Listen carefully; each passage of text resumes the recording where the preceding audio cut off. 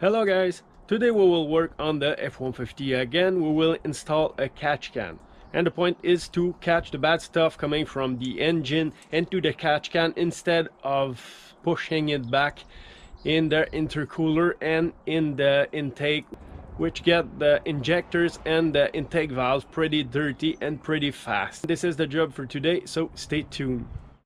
Our Rick Stuff store is finally open, so go on spreadshirt.ca today to save as much as 15% on your Rick Stuff gear and accessories. Type Rick Stuff in the search bar and you will be redirected directly on our store page, where you'll find everything you need, whether it is for man, woman, kids, or even dog accessories.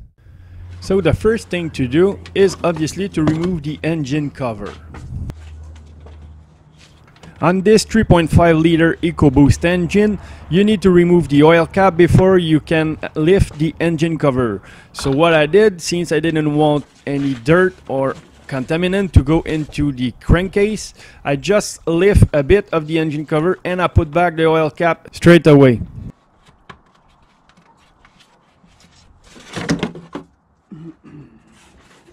So the way I can explain you how it works is the pressure from the crankcase is redirected into the intake to burn the excess of oil and all the dirt from the crankcase. But the problem is with this side of the setup is that it's connected and it's sucked from the crankcase, and at low speed it sucked directly in the intake.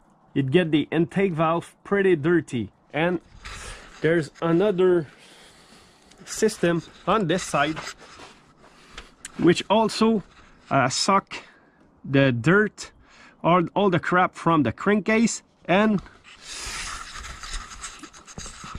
this one is for fastest RPM, higher RPM, and it gets sucked by the turbo, so it get into the turbo and it go into the intercooler. And there have been a lot of misfire reported and malfunction reported on multiple forums, because after the intercooler get dirty enough, it start to send very bad stuff into the intake, and it turned the high efficiency of this engine setup into a very bad recipe for disaster, misfire and all kind of bad stuff.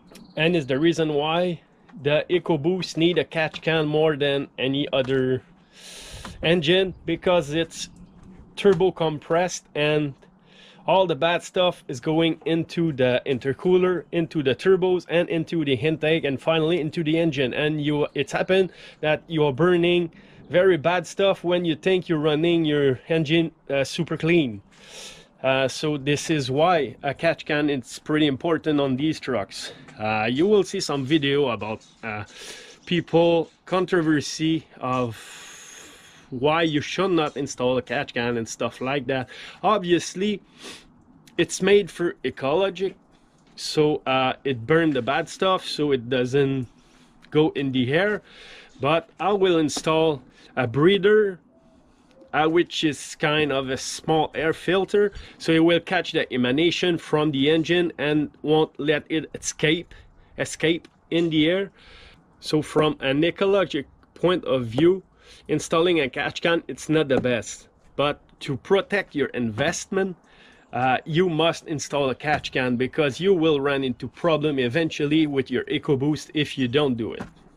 To build your catch can setup, you need to remove the hoses from the valve cover to the intake and from the other valve cover to the turbo, because we need to reuse the connection of those hoses.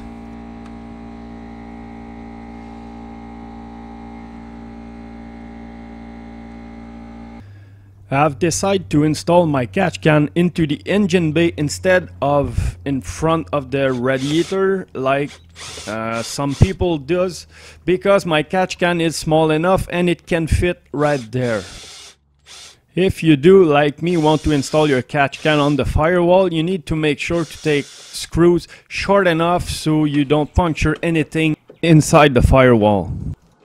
As I will mention later in the video, I'm already regretting the size of my catch can. The thing is, I was not expecting the engine to produce that amount of gunk that fast.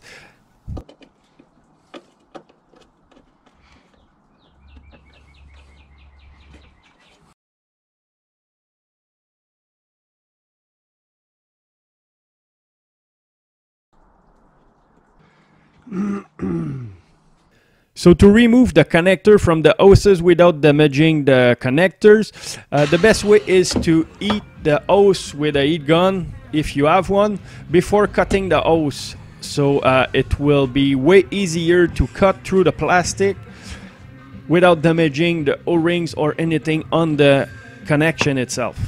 This one will go from the valve cover, and this end will go to the inlet of the catch can. While this one will be the outlet of the catch can or the vacuum. I got a T here with a check valve going this way, so this end will connect to the intake for the low RPM vacuum. And I also have a check valve here, so when this one will suck, there's no air that will come from the turbo, so all the air will come or will be sucked at from the catch can. And the same here with that check valve. This one's going at the turbo. When the turbo will suck, it won't suck the air from the intake, since I put a check valve here, so there won't be a disruption between those two hoses, and I will have a constant vacuum sucking the catch can. As you can see here, there's a hose and I plug the tip, but because I haven't received my valve yet, I will install a valve. So I'm done now, guys, so it's time for a recap. The hose from the intake was going directly to the valve cover, which is the low RPM suction or vacuum. Now it goes, I have a check valve here, and it goes to the catch can, and it's also going underneath in the T. There's another check valve here, and it goes on the turbo underneath, and it goes on the turbo here. The hose that was coming from the valve cover to the turbo, I installed a breather. I already tried the engine cover and it fit well, so it will be perfect. The engine will breathe, and I don't have to cap it or install a breather of my oil cap. Now for the valve cover hose, which was going to the intake, it's going straight into the inlet of the catch can. So the travel of the oil vapor will be from the valve cover into the catch can. There's a strainer and a filter and everything in there, and the fresh, not the fresh air, but the cleaned vapor will go out in this hose, sucking in the intake or in the turbo, depending on which one will suck more at high RPM or at low RPM. And at the other hand of the valve cover, I have a breather. I know this engine is very dirty. It will be a project when the temperature will be more friendly, but it's been 2 weeks already since I'm driving with this, and I already regret that I bought a so small catch can. It's about 1 cup, and when I empty it this afternoon, it was halfway full only with 2 weeks, and I'm not driving every day, so I strongly suggest to anyone who wants to install a catch can, at least on this vehicle, to buy something bigger than that. I thought it will be enough but it's very too small. Maybe it's a good thing for a small car where they know much place, but on this truck I strongly suggest at least half a pint, so you won't have to empty it all the time. I will replace it soon because I don't want to empty it every 2 weeks or every three weeks. Now I had to put a reminder on my cell phone, because if I forget about that, it will be full and it will be sucked back in the intake. I drove about 500 kilometers since the last time I emptied a catch can.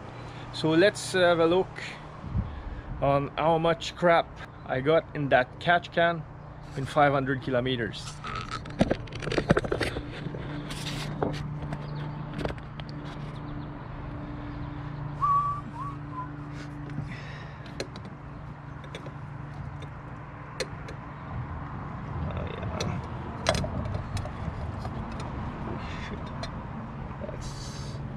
Look delicious,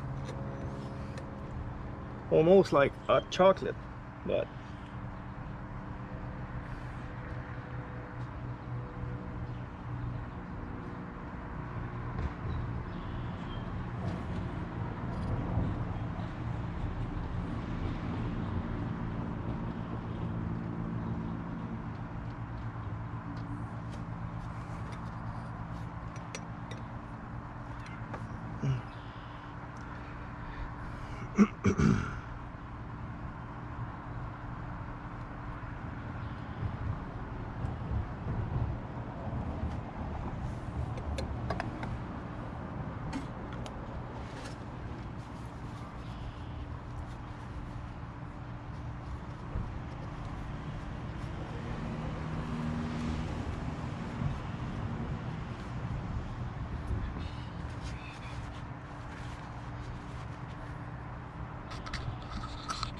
so this is it, guys. It's not much, but it's pretty ugly. Smell gas plus oil. So this is what you have in your engine if you don't install a catch can. We are fueling with 91 and 93 octane fuel, especially because we want to run our engine clean, and the company run our engine with that inside. Burning that crap, I'm sure it's not very good on the performance, but anyway, I strongly suggest that you install a catch can if you don't have one already. So yeah, I think there's no much more to say. This is it for now. Please like the video and subscribe to my channel, and don't forget to hit the little bell so you'll be notified as soon as I will release a new video. So on this, I wish everybody a great day and see you later. Cheers.